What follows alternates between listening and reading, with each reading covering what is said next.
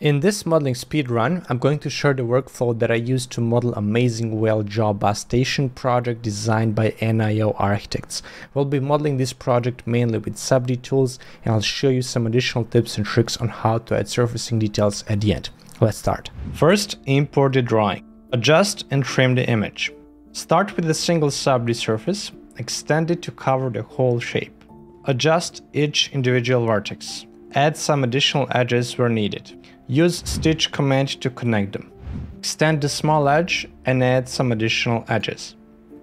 Make an inset edge around the whole shape using insert point.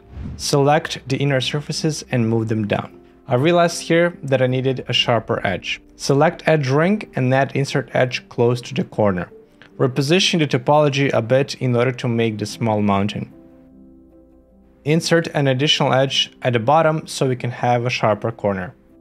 Once again, use insert point to create an edge all around the bottom surface.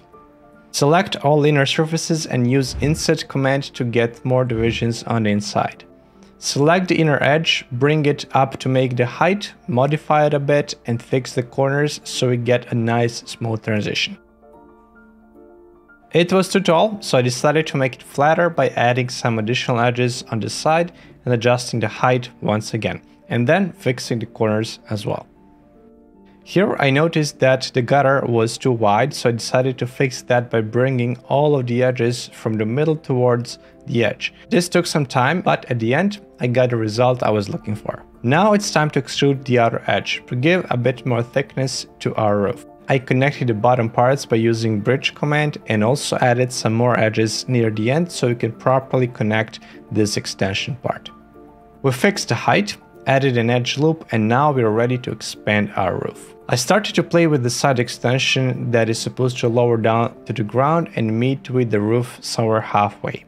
One cool command that I used here was gumball alignment, and it allowed me to position the vertices better and extend the whole element to the ground. Now I started to create the rough shape near the end and moved it to the ground level and made some additional edges so I can connect it with my side extension by deleting these two polygons and using the one and only, yeah, you guessed it, bridge command. After that, I wanted to create an edge in the middle of the roof so we can create required curvature. A very cool trick I used here was to select two edges that will make the edge ring and then hold Alt, Shift and Control and double click on the inner edge. That will select the complete edge ring that I need to only use insert edge. Then we double click to select this edge and scale it out.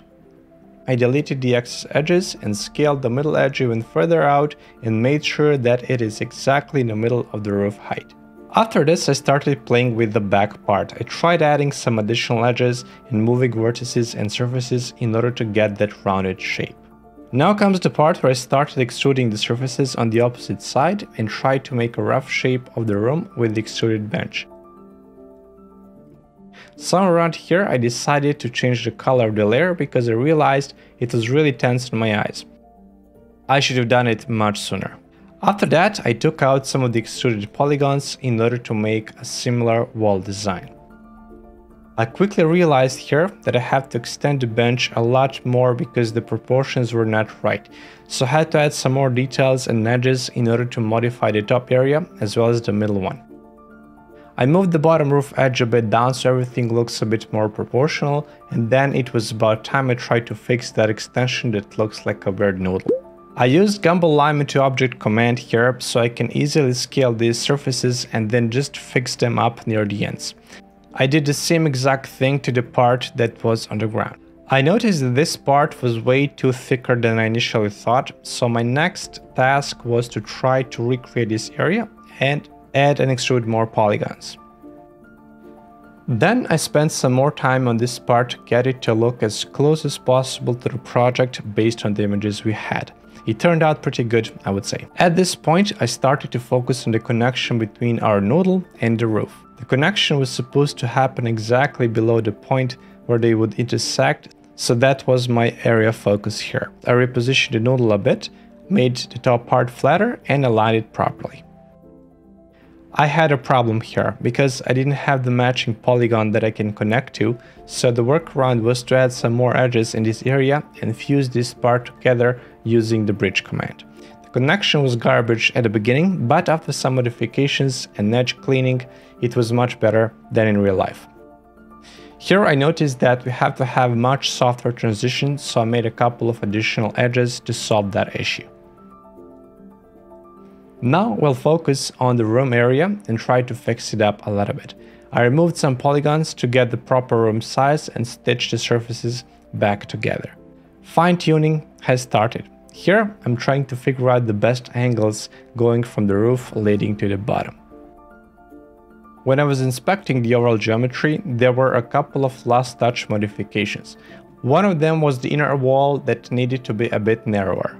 Then I saw some additional details that required fixing, like this connection with the roof. And this inner area wasn't straight, but had some curvature to it. We are now ready to go to the fun part, which means finishing sub-D modeling process and converting our model to polysurface. Here I uncovered the bottom layer and created the pavement support. To be honest, I'm not really sure why I created this, because I never used it later on. I made a backup layer for this sub-D, as now we're planning on converting it to polysurface, so I always like to keep the backup sub-D just in case I mess something up later. It turns out I did. Then I created an extended plane, which I will use to cut the base of the project. Before cutting, I had to move everything just a tiny bit down, and once that is done, I used Boolean split to make the cut and delete the bottom parts. Now we converted our sub-D into polysurface. If you're interested to see a complete uninterrupted tutorial of this project, which is around 4 hours long, you can go to our Patreon page and check it out. With that, you will get access to all of our extended tutorials and project files. The link is in the description. The next phase of the project was to create details on our polysurface, add the insets, doors, and a couple of windows. The first thing I did here is create a rough sketch of all of the openings from the side views. Extruded those curves in 3D so I can see how they will be projected on the polysurface. I did the same thing for all possible openings, doors on the back and windows on the front area. Now comes the part when we need to drill these holes and make some nice fillets. The first one on the list was the biggest one and gave me the most trouble. First I had to intersect those two polysurfaces, and then I tried splitting this polysurface with the intersection line. Here, I had to rebuild the surface and it wasn't as easy as I initially thought. I even had to reshoot this part of the video a couple of times. First, I took the top edge, projected it on the bottom, rebuilt it, divided it, drew some perpendicular curves, extended them a bit, extruded them, and then I created the horizontal lines, extruded them, and now I used intersect two sets command to get intersected lines for both vertical and horizontal surfaces. At this point we can do patch to get a nice surface. However, even when I increased the divisions, offset surface gave me very weird result. So I decided to try a different approach. I rebuilt the surface once more and copied in the back, and then simply used sweep 1 to connect the two surfaces. Then I simply used the same method to do all the other openings. But there I didn't have any problems with the surfaces and was able to offset them with no problems. Then came this glass window. Same story here, but I wanted to create a frame for it here, so I did offset surface and used that to split the cutout piece one more time and used that to make a window frame. I used the exact same method to do all of the other openings. And the last thing here was to create the fillets. I used mostly fillet edge command to create the filleted edges with various radiuses. There was a lot of testing here and going back and forth until I was happy with all of the fillets. The next thing to model were lights. So I started with drawing a simple line from the bottom view, and then I converted those curves to closed curves, which I used after to split the roof area where the lights would fit in. I extruded up these areas and cleaned them up a bit. Then I created an inclination by using sweep 2 to create a cut surface, and then simply use split command to separate it. And we got ourselves a complete area for the lights. Creating the lights was easy. It was just a matter of selecting an edge and using pipe command to give it some thickness. And we have our light source. This was the last thing to model, this front gate. That was pretty easy. I just went on the side view, drew a rough shape, made fillets, positioned it in 3D to see if it fits and how it looks. Once I positioned it properly, I created the surface and extended it a bit, used it to get intersection curves, and then drew my final shape in 2D. This 2D shape became 3D frame and glass with a thickness. After that, I created the extrusions, or these frame candles that would attach to the roof and to the ground and would hold our glass frame in place. And we are all done. If you're an architect and you're looking to quickly learn Rhino and Grasshopper, we have a completely free training on our website that's going to help you discover and learn the core principles of Rhino, the basic logic behind Grasshopper, and you'll find out what these tools are capable of in architecture. Go check it out, the link is in the description.